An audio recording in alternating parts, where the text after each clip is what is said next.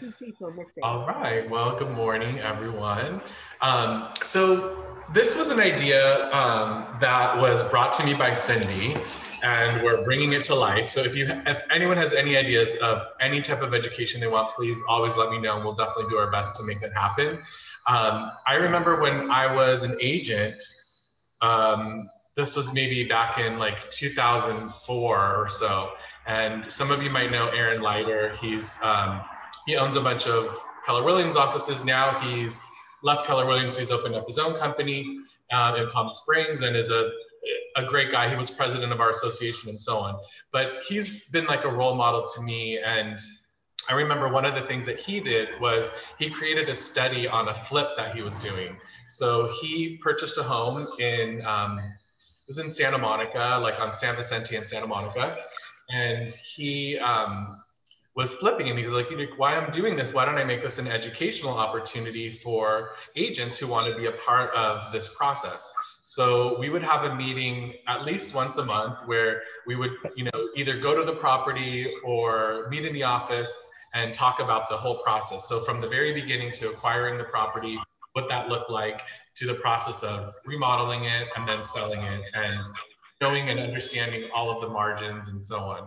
So it was super, super helpful. And I see this opportunity with Will's TIC as exactly the same thing, where we're able to kind of walk through the process with him and understand the day-to-day kind of things that have been happening and his experience in this project. I would love for our office to be known as someone who specializes and who can do TICs very well. I think it's an amazing niche that has so much opportunity, and I don't think the bigger brokerages are able to do this the way that a smaller boutique company could. And I think that we have a huge opportunity here. The only other, real company out there that's much, much smaller than ours is the Rental Girls, and they've been doing this for a while and doing a great job at it. And I think we could expand on that and do it bigger and even bring it to a bigger audience. TICs to me are, I am really passionate and excited about them because it creates more home ownership opportunities, and it creates home ownership opportunities at a slightly reduced cost. So there's just a lot of advantages and opportunity that I think that we can take advantage of. And I'm really glad we have a great group that's here today that's interested in learning. So I would encourage you to stick with it. With this, we're going to do this as often as we need to. I think at least, once a month we'll meet, and it can be a short meeting. It can be as long as we need it to be, and kind of go through the process with Will. So, we're already at the process where Will has listed the properties, but Will, if maybe you can start from the very beginning as far as like, how did this idea come about? How did you acquire the property and so on? And I know a lot of people have questions as well. So why don't we start from there? Thank you, Will. I mean, for volunteering and being open to just sharing all this, because we all appreciate this so much. Thank you, thank you. No, I'm happy to share, and I'm love to get all of you guys in on this. So it's interesting because this story actually started a few years ago. So Venus, who used to be with us, had a fourplex listing in Echo Park, and my friend and client John Albanus, John was looking to do just a flip, he does mostly multifamily flips. So Venus had this fourplex. John told me about it. I'm like, oh, I know the agent. So we ended up making an offer on that. It was 4 1-bedrooms on Rampart. And so John then went in and then converted them. They're huge 1-bedrooms. They're like each 1,500 square feet. Or close to 1,500 square feet. So he converted them all to 3-bedroom, 2 baths from 1-bedroom, 1 bath. Wow. Okay. Wow. Right. So then, so the original plan was then to take that, and then we were going to rent them out and then eventually sell that building once it had been fully rented. But the problem I was having with renting these out was that it was literally on the freeway ramp, like literally like the last house before you got on the 101. And I just couldn't get my typical Echo Park prices for rental for a 3-bedroom, 2-bath. Nobody was willing to pay it. So John had been reading about TICs, and he reached out to, I don't know if he reached out to the rental girl or what happened, but somehow they were put in contact. And rental girl was just starting their TICs like listings at that time. And so they were really motivated, and they're like, oh, we could totally do this one. So they offered at the time to pay for his staging to do it. And so, because they just wanted to prove the concept. And he came to me, he's like, Will, I know the plan was to rent them out and then to sell it, but I just kind of want to try this TIC thing and maybe we could do more later. I'm like, dude, do what you need to do. I totally get it. So they ended up putting those on the market. I think around 550, for a 3-bedroom, 2-bath, right? And it took them a second because once again, it's on the freeway entrance, but it was just too good of a deal, I guess, for people to pass up. And he ended up getting them sold around like the 500 to 525 range, each. So this was a 4-plex. And for those of you who watched the Andy Serkin TIC talk seminar that we did last fall, you know that there's a big difference between doing a 4 and under TIC and a 5 and over TIC. So just, going back, let's talk about what a TIC is, okay? So TIC, once again, stands for tenant in common. And the way I explain it, and I've had to do this many times in the last few weeks, is to be clear, when you're buying a TIC, you do not technically own your unit, okay? You are buying a piece of the entire property. So in his case, that first building, that 4-plex on Rampart, okay, they were buying roughly a 1/4 interest in the property. Now, it doesn't have to all be equal to TIC. In fact, they're usually not. In our Hayworth building, it is not, because each of the unit size is slightly different and the pricing is slightly different. So your ownership depends on how much of the building you actually own along with the purchase price. Okay? So that's something to think about. And the biggest difference between that and a condo, like I said, is that unlike a condo, where you would technically own your unit, and a condo has been zoned and mapped so that each unit has its own APN and its own property tax. Okay? In a TIC, that is not the case. You do not have your own separate APN. There's one APN for the whole building, and you have to pay your fraction of the property tax, which turns out to be roughly, right, whatever you paid into it, right?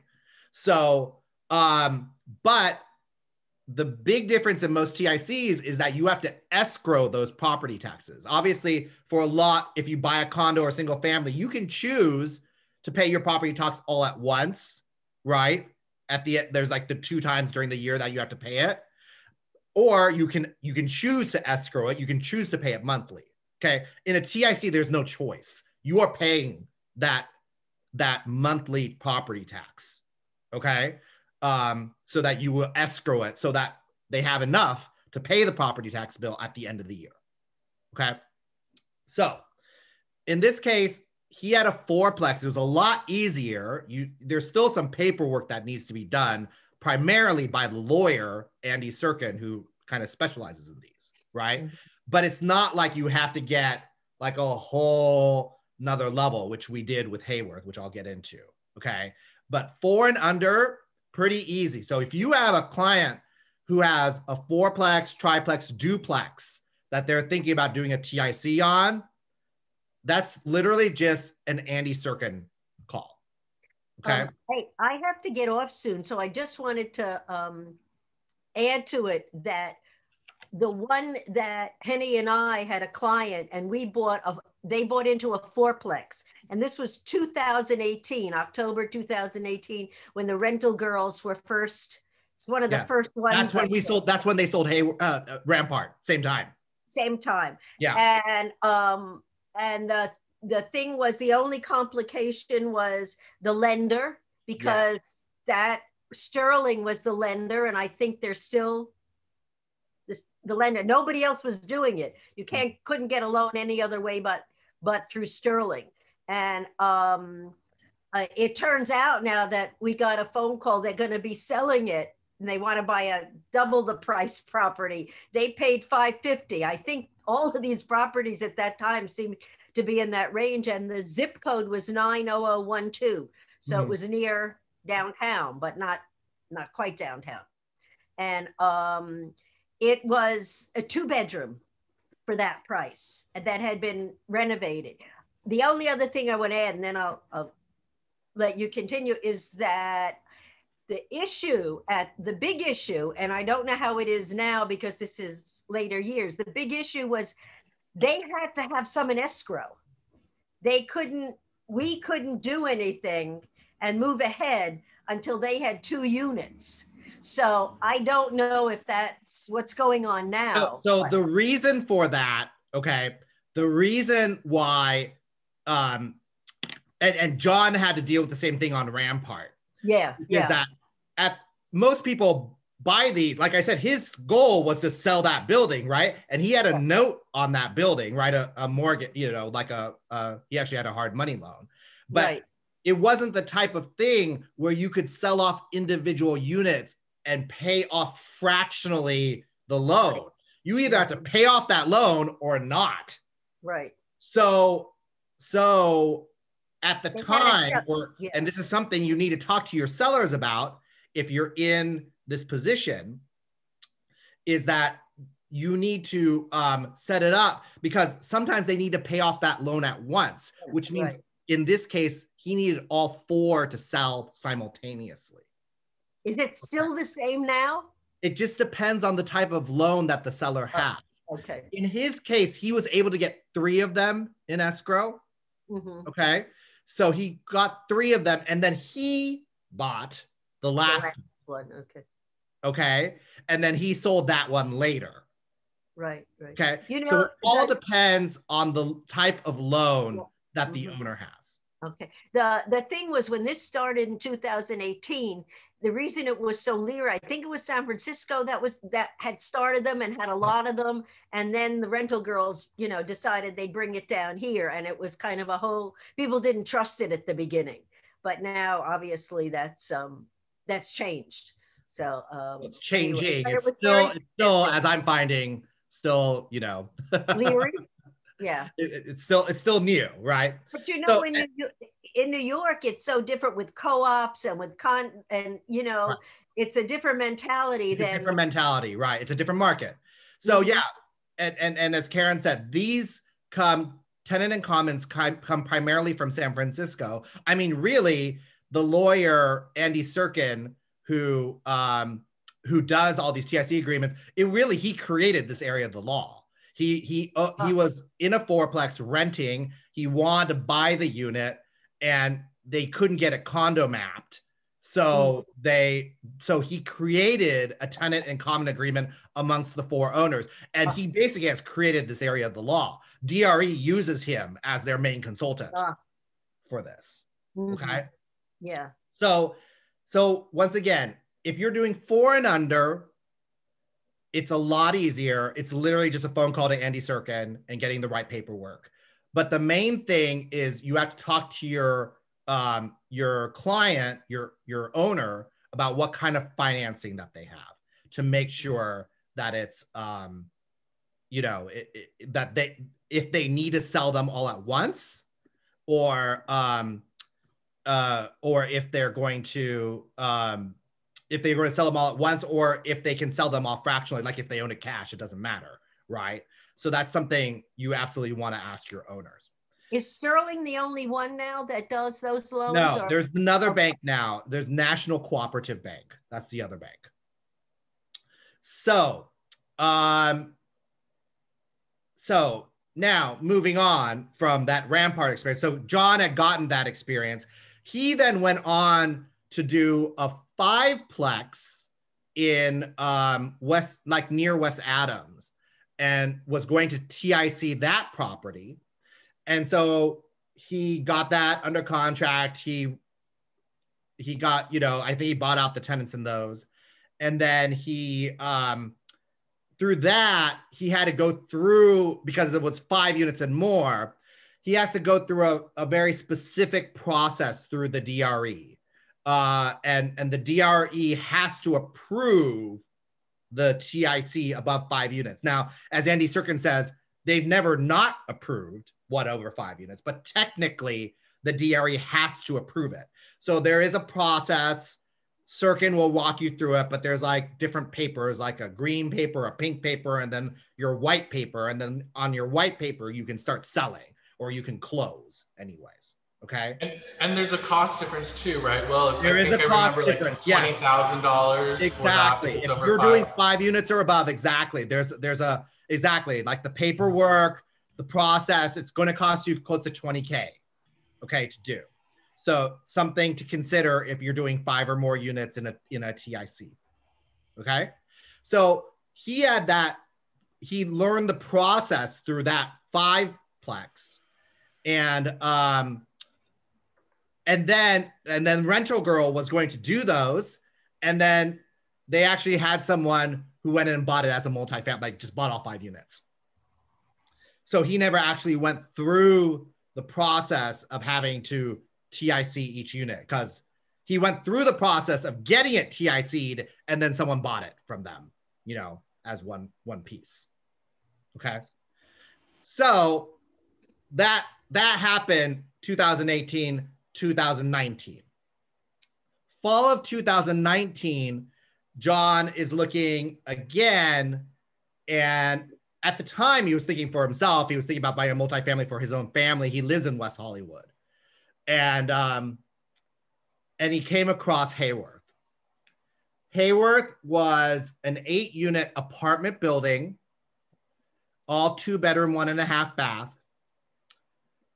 The rents were, you know, West Hollywood rents, you know, so they're all over the place, right? There's some that are market, but not even market, because they're all older and, you know, it's not been updated or anything. And some of them are really, really low, right? So he comes to me, he's like, Will, I think I found my next TIC. I think this is it. I'm like, okay. But at the time, he was already in 3 or 4 other buildings. So he was like out of cash. He had no capital whatsoever. So he didn't even have the money to put down the earnest money deposit.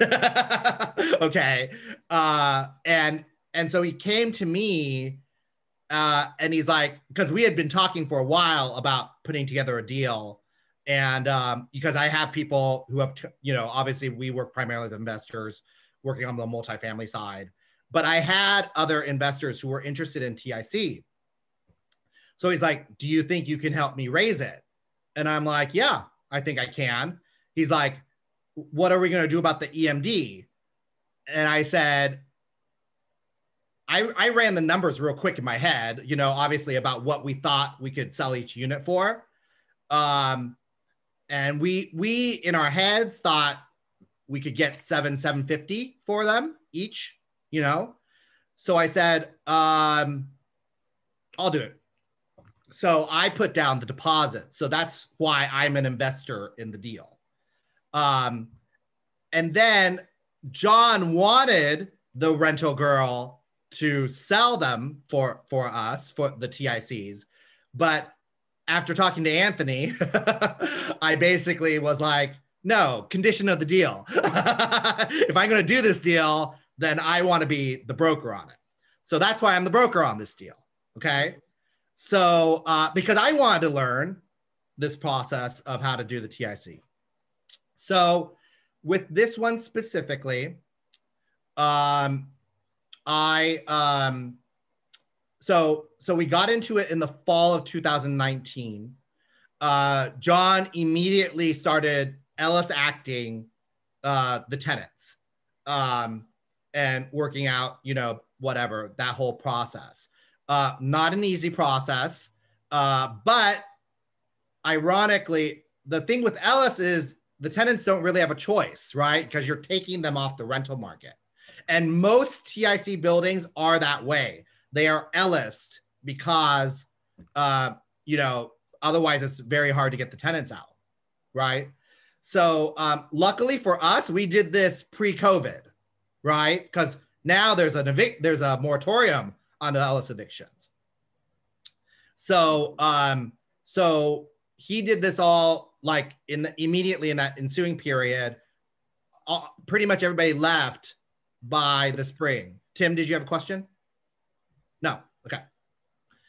So we had been planning to list the first units in May of last year, May or June, because he had we'd gotten most of the tenants out by February or March, and then COVID hit, right? So then that slowed us down, and we were eventually able to. Obviously, now we're at a point where 7 of the 8 units have been vacated. There's still 1 tenant left, and we just signed a lease for her, so she's about to leave. Can you explain the rules of the Ellis Act? So you said most of the TICs use that to get tenants out. Yes. What does that all mean? What's the timing, the rental restrictions after, and so on? Yeah. Sure. So Ellis Act is a state law that overrides any local jurisdictional rent control. That's the first thing you need to know. Very important. Because obviously West Hollywood and City of Los Angeles and Santa Monica are all very heavily rent controlled jurisdictions. But with the Ellis Act, it was actually designed after Santa Monica put in their rent control regulations, which were really strict. There was a statewide rule that basically said if landlords, owners do not want to rent out their units anymore as rentals, they have the right to do so. So that's what the Ellis Act says, but there are restrictions with it, right? First of all, there's a buyout, right? You have to pay them. You have to pay the tenant to leave. But those numbers are set by law. Okay, so you just have to look it up per jurisdiction. That's number one. Number two, for the first 2 years after a property has been Ellised, you cannot rent out that property at all. There's no exceptions to that rule. If you rent out a property during those 2 years, you are in violation of the Ellis and you will be fined, okay? And you could potentially have like civil and criminal, files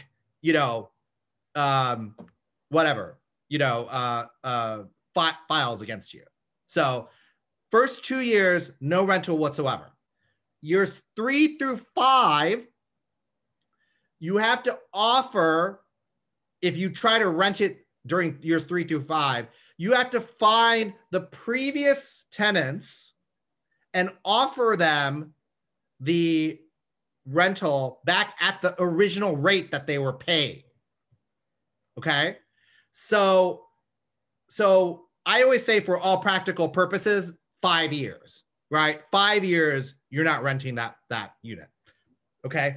After 5 years, then you can bring the property back up to market. You have to once again offer it first to the people who used to live there, but at that point you can bring it up to market. Now, people are like, well, what if I don't know where those tenants are? How do I know? How do I get caught? Well, the way you get caught is if you put it on the market as a rental. When people put it on the market as a rental or an Airbnb or whatever it is, then people get caught because the previous tenant sees the listing because they know they were Ellised, right? So that's something for you guys to think about and discuss with your clients. So we went through the Ellis Act with the Hayworth. We got kind of, you know, pushed back, obviously, with regards to the with the construction. And now, you know, finally, we like towards the end of the year, beginning of the year, we're like, okay, the units are ready. So, so we started putting the first 2 on the market. Now we still don't have our white paper, which means we don't have the final paperwork from the DRE, because the DRE requires that all your work, at least on the exterior, is finalized. And we still haven't finalized our work. So our white paper, we expect at the end of this month. So I'm actually making sure that all my I can take offers now. I just can't close before we get the DRE white paper, which will be at the end of the month. So I'm not planning to close any of these deals. I actually put in 60 days just to make sure. And interestingly enough, like it's 11 o'clock. In 1 hour, I will get, that's the final deadline for best and finals for the first 2 units. So I'll know exactly where we stand. So there are only 2 lenders that do this type of financing, this type of TIC financing. One is Sterling Bank, they're the big kahuna, and the other is National Cooperative Bank. But recently, Sterling has started putting restrictions on what they will lend on. One major restriction that affects us and affects all TICs is they will not lend on every TIC unit in a building. They will only lend on 3/4 of a building. So in my case, I have 8 units. That means max, they will lend on 6 of the units. Okay? Why? That is a decision by Sterling. They just don't want to be the only lender on a building, I guess. They also won't lend on a certain amount. And I don't know what that amount is. I think it's like, meaning like if the unit's below 350,000 or some really low number, they won't do that either. Okay. So you have one question, Will, about, so if there's 2 different lenders and on the last property, we had to sell all of them simultaneously. This one, do you have to sell them simultaneously? No. I know you just have 2. How does all that work? Yeah. So this one, we don't have to sell simultaneously. And the reason being, because obviously we knew going in, this one we would do as a TIC. So we are with a lender that is aware we're doing a TIC. They allow fractional payback. So as our money comes in, we can fractionally pay them back. So when you bought it with a particular lender with that in mind. Who was that lender? It is Ken. Do you remember? Is Ken on here? Conventus? It's Conventus. That's right. It's Conventus. Conventus. Okay. Is it common that lenders will do that? Is there only a couple that do that, or are their rates higher? Like Conventus is a hard money lender. So we went with a hard money in this case. We were putting together a new group of investors. We hadn't done anything previously. It's always hard to get a conventional lender to do it unless you already have a relationship with that bank. So you have to talk to your bank. But in this case, it was a hard money lender. And Conventus, because they're Bay Area based, they do a lot of TICs. TIC lending. So what's the interest rate for Conventus? Is that 10%? I think ours is like 8.5. 8.5? Yeah. And I also noticed that you actually are lending more than your purchase price. Is that a reason?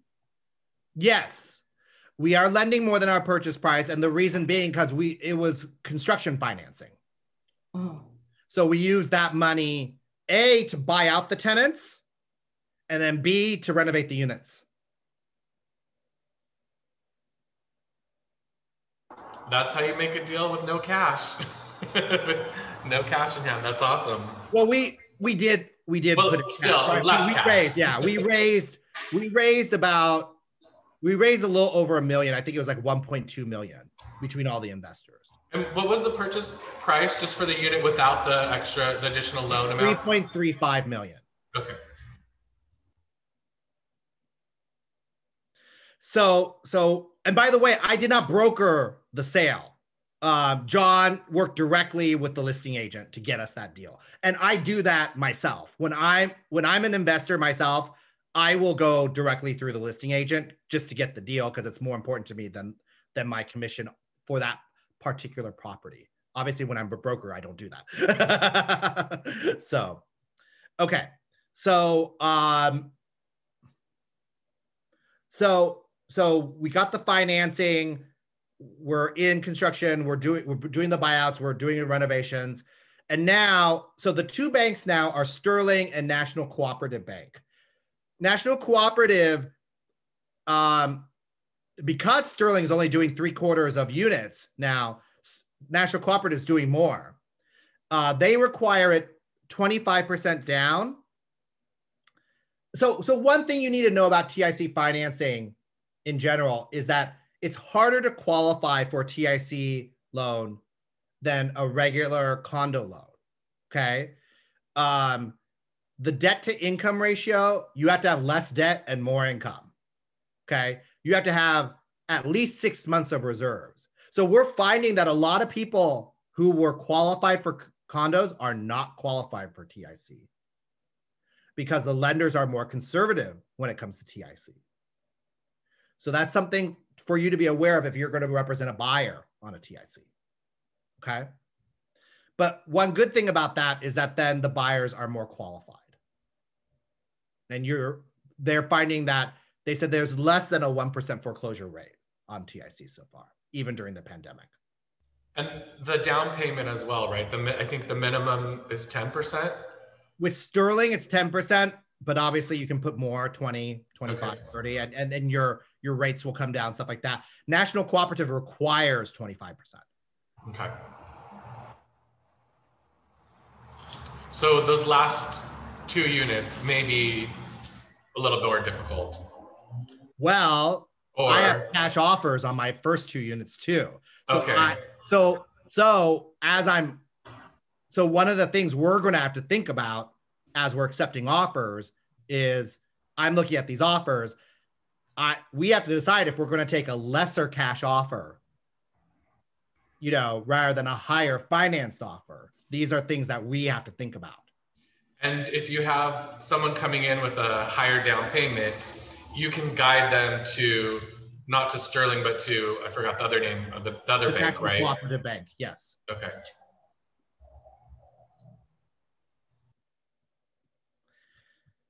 Any questions? For Conventus, the loan term, so do you have any prepayment penalty, or you actually get the loan for 2 years? So how does it work? There's no prepayment penalty on hard money, no. Okay. But the problem we're having is we've got delayed, so we actually need an extension. So you only got it for 1 year? I think it's a year and a half. A year and a half? Yeah. Ken, you've been doing a lot of showings. What kind of questions are you getting? Mainly about the TIC structure, just educating them on the fractional ownership, as well as, you have the, right to use that space, but, it's a fractional ownership, as you explained earlier. The second, of course, is financing. Of course, I tend to direct them to Sterling or National Cooperative on that, but, to get them pre-qualified. And then the third is, there's a lot of questions on, is there an HOA? Is there a property manager? What if I have an issue? Who do I contact? And so, the way I explain it is that, the day-to-day, of course, there's an HOA, there's HOA fees. So in that sense, it's very similar to a condo, but, there is no it's not a condo, of course, so there are rules and regulations. So those are the questions. And then sometimes I get the question about, okay, since there's only one APN, what if somebody doesn't pay their taxes, or what happens in that case? And so as you explained earlier, the taxes are impounded in escrow. And so, and of course, Sterling has a very strict requirement on that so that they have less chance of a delinquent tax payment. So, so those are the questions that I get a lot. On the finance, of course, the price, is about 10 to 15% lower than market. So that's a reflection of this, tighter financing availability. Of course, the fractional ownership is a little different structure, but as far as the day-to-day, I always tell, people that it's not anything different day-to-day, it's just that the overall structure is different. So. And I mean, for ours specifically, I mean, Anthony and I walked the units, and I think if ours were condos, we would be in the 900 range, for ours easily, even, and for some of the units, it might be over $1 million, for that front unit with the yard and the balcony, if we were a regular West Hollywood condo, but we priced it the way we did specifically. I mean, Ken and I combed through all the comps, and we decided to list it like this, the way we did, specifically because it is a TIC. We knew the financing was going to be an issue, and we wanted to make sure that we got them sold, So when they look at the appraisal, then for each buyer, are they looking at the whole complex together as a piece of that, or are they looking at individual units, condo units comparison 10 to 15% below? Do you know? That we don't know, because I haven't gone through yet I haven't gone through the appraisal process, but I'm told that they will appraise the entire building and the specific unit. Okay. One thing to add with Ken, when people ask, is there an HOA, who's going to take care of the property? How does that work? My understanding is it's just exactly the same as any condo. It's up to the owners to do what they want. So there is no difference there. You can have it self-managed, where there's an HOA president and the money and everything's managed by someone in the building, which is rare and not really recommended in most cases. Or you hire a management company and it is professionally managed. And that's what most buildings will do, especially, 8 units, 8 the size of a building like that. So I would let people know, be rest assured, this is it was a new construction condo. It's the same thing. It's up to the owners to decide what to do. But we recommend that you have a management company, and maybe Will and Ken, you can have some referrals for the homeowners of management companies, right from the start, and talk to them about suggestions on costs and what they would do and so on, just so people feel more comfortable with that aspect of it.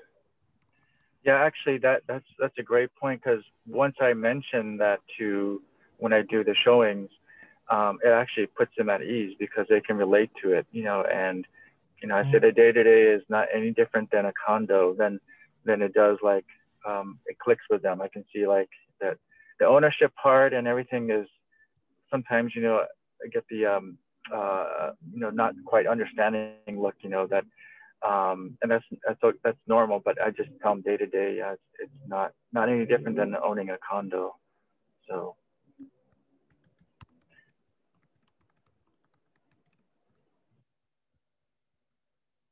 Sorry guys, I'm responding to an offer. I'm actually representing her, so I have to email her.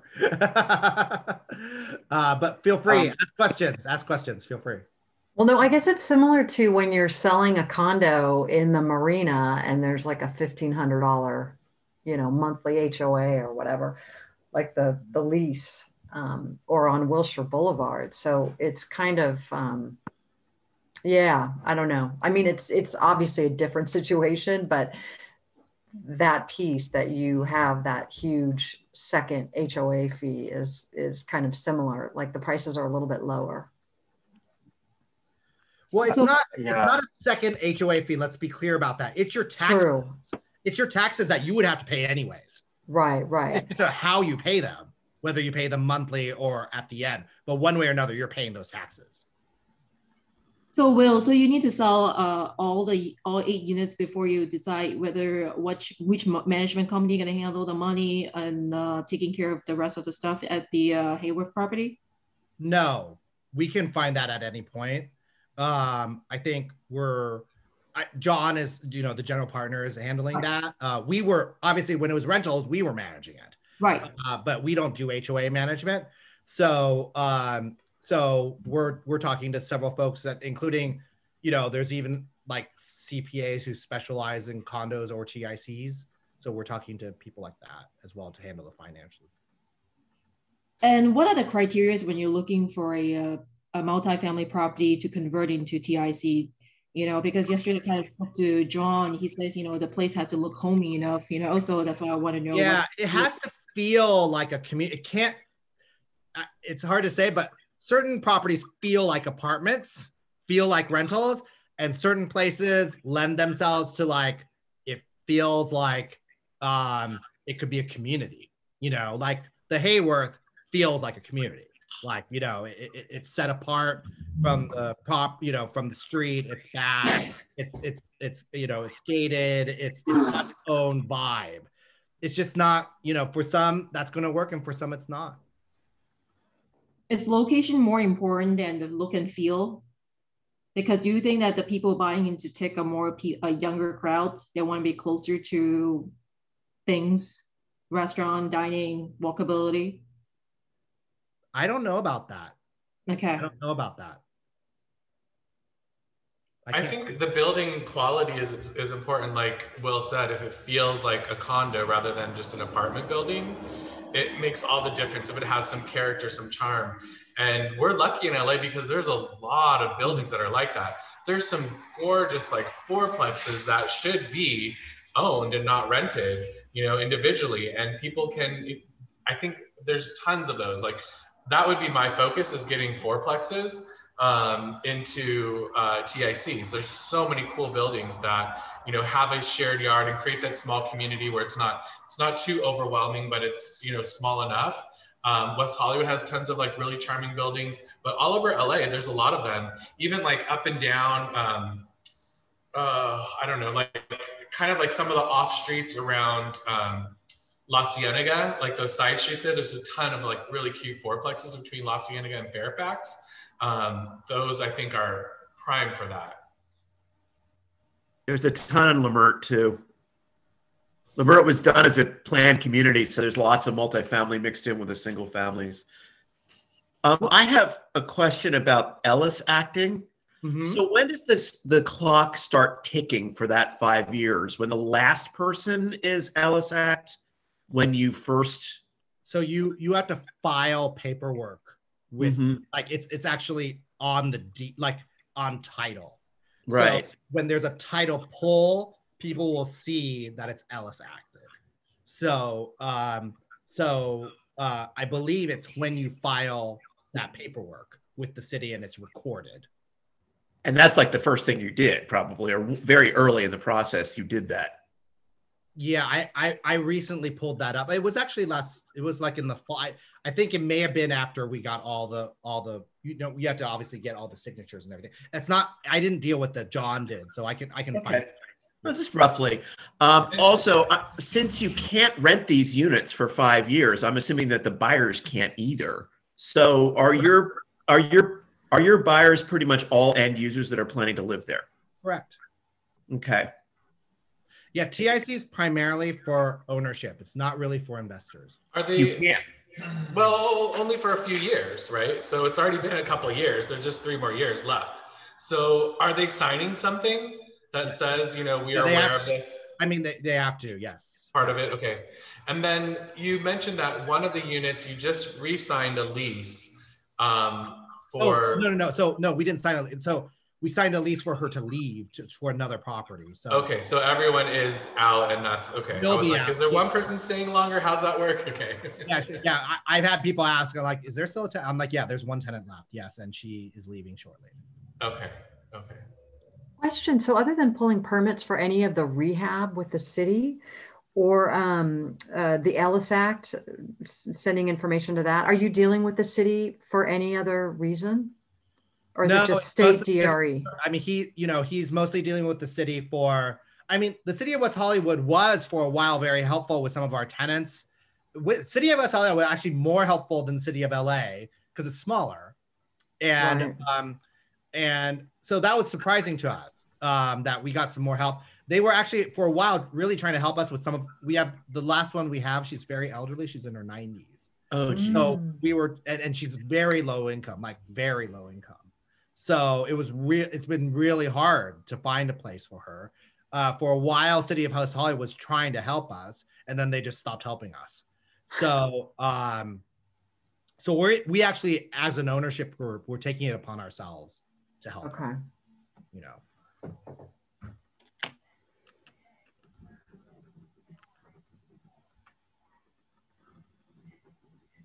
So Will, do you normally find this kind of multifamily deals on or off markets?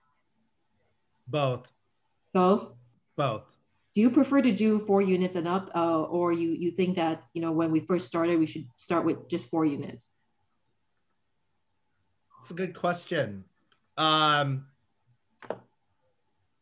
this point, I obviously, I'm okay with either one, but when I first started, definitely like 1 to 4 or 2 to 4, technically, I guess. The easier thing about that, it's all about financing, right? So like 2 to 4, you're still considered residential. So the financing is a little bit more straightforward. Like it's just, you know, typically people require 25% down on an income property. And there's more lenders who will do it. 5 or more, it just switches the type of lending, right? Because 5 units or more, it's commercial lending. Then they look at the property itself, and then they tell you how much to put down. They'll be like, okay, based on the income and whatnot, you need to put down 50% or 40% or 30% or whatever it is. I've never seen 30 actually. So do you think that it's, I mean, I guess it is possible, but if you are going to be an owner user, right, and you buy a fourplex, you could technically buy this fourplex with 3.5% down and live in one of them and sell the other 3 units over time. That could be a real interesting do that. play for someone. Absolutely do that. However, in that case, then you have to sell all 3 units simultaneously. Okay. Right, because of your financing, right? You couldn't sell them fractionally, right? Because you're on an FHA loan, so you have to pay it all back at once. But 3 is a lot easier than 8. Buy your own unit to pay for the whole thing, right? So that's where that gets tricky. But yes, you could technically do that. Okay.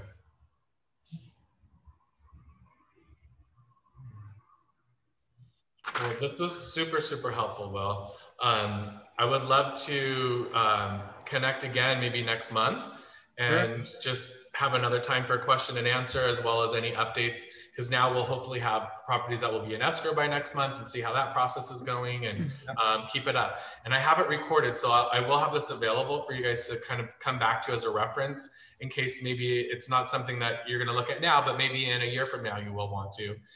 So I think the information we got today was super valuable. So any further questions from anyone today? Kyra, do you want to say anything? Kyra's been awesome. Hi, I was just listening in. It was nice to hear the backside of it all, Will. Do you have anything on the paperwork that people should know? No, it's just been a learning thing for all of us. It's as far as our disclosures go, we are doing basically the same as what we would do for any other regular condo. Yeah. So I think the one question we get a lot is, can I see the TIC agreement? yes. And I always tell them, well, if you get into escrow, of course you can see the TIC agreement, you know, but it's like any CCNR, right, on a condo, right? You get it when you're in escrow. Yeah. So as far as your contract and all that other stuff, absolutely, that's completely different paperwork that you explained earlier on, with having Andy draw all that information up. But yes, but we're just learning this one together. So thanks for letting me listen in. Absolutely.